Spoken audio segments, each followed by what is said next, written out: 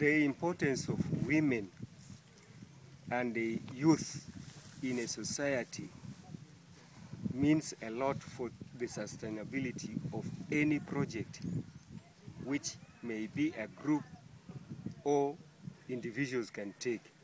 In that, when you take the gender equality at village level, at homestead level, you find out that the whole thing is co-owned.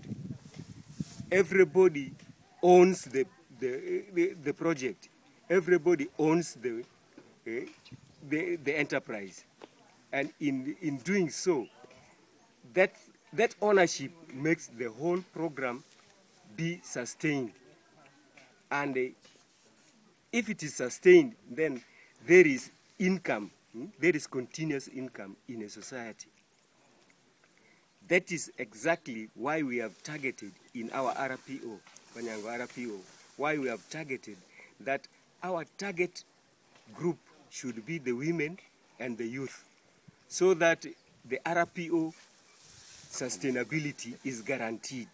In that, as the old are phasing out because of old age, because of inability to do active work, they are at the same time, the youths are coming in. The women who does the bulk of work at home are also coming in, such that the whole thing is co-owned.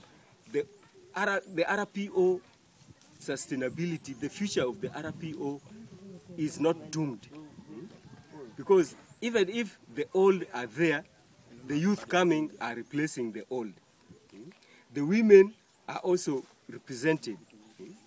Their affairs are being catered for. That's why right now in our RPO, we have the gender committee. We have